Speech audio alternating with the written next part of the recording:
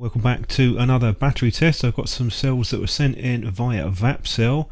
This time it's 18650s and I have 4 samples of 2 different types, 2 different capacities with these. The normal INR cells are rated to 3000 mAh and 3400 mAh for the M34 NCR batteries.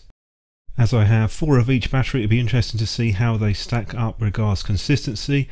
The wraps on these are decent quality and they do have the verification codes that you can scratch off and check that they are genuine.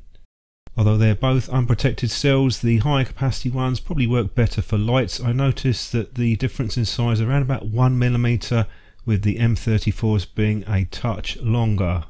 That shouldn't make any difference, but I have the data sheet with the exact measurements on them, so just double check that to make sure. With each pair you do get a colour coordinated case, so the purple one for the 3000 mAh rated one, they've got some mesh panels inside, and we've got black for the higher capacity cells. Onto the data sheet for both types of battery. Take note of the maximum charge rate and the standard charge. Standard charge is going to give you a longer lifespan on the batteries. As usual, the higher drain cells do take a bigger charge if you need to fast charge them. Next up I have the capacity discharge test. Remember, this is a best case scenario, so in each case with the 4 cells, the 3000, they were coming in slightly higher than the rating.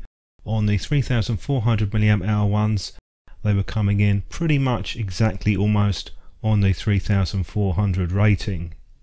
Onto the internal resistance test, I found that the higher drain cells have slightly lower internal resistance, ranging from around 16 to 21 milliohms.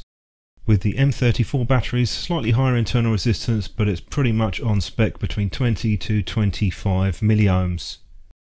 As I had 4 of each, it's interesting to see that they were consistent. There weren't any big variations in either the internal resistance or on the measured discharge capacity.